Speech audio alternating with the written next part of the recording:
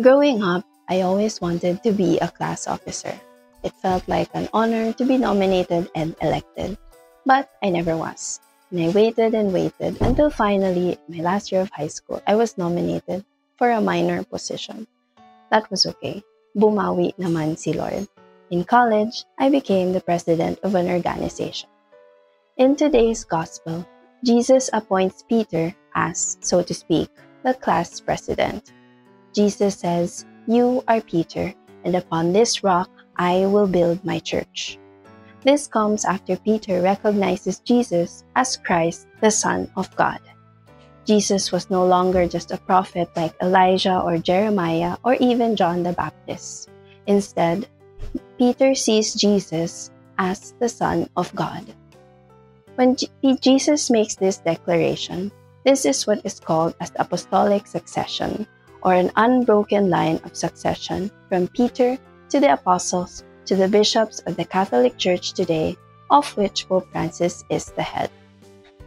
Last August 6, 2023, the World Youth Day was celebrated in Lisbon, Portugal, and the CTK Youth Ministry joined the local activities with the Diocese of Cubao.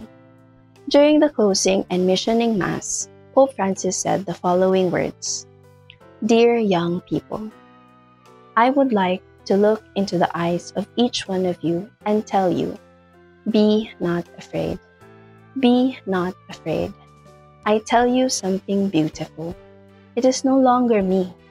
It is Jesus Himself who is looking at you in this moment. He knows you. He knows the heart of each one of you. He knows the life of each one of you. He knows the joys, the sadness, the successes, and the failures. He knows your heart. He sees our hearts. And He tells you, on this World Youth Day, be not afraid. Take heart. Be not afraid." And if you think about it, Jesus was part of the youth when He began His ministry, and most probably so were His apostles and followers. And even Mama Mary was part of the youth when she said her yes to God. As Christians, we are all appointed by Jesus. Maybe not as direct successors like Peter or the apostles or even the Pope, but we are nevertheless heirs in the inheritance of Christ. But before we can partake of this inheritance, before we can enter the kingdom of heaven, we are reminded, especially the youth, to be not afraid.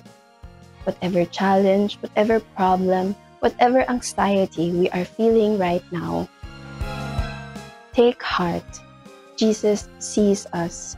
Jesus knows our hearts. So let us take courage, keep our faith, and remember to be not afraid, to be the rock upon which Jesus builds His church. This has been Maielle for CTK Faith Streams.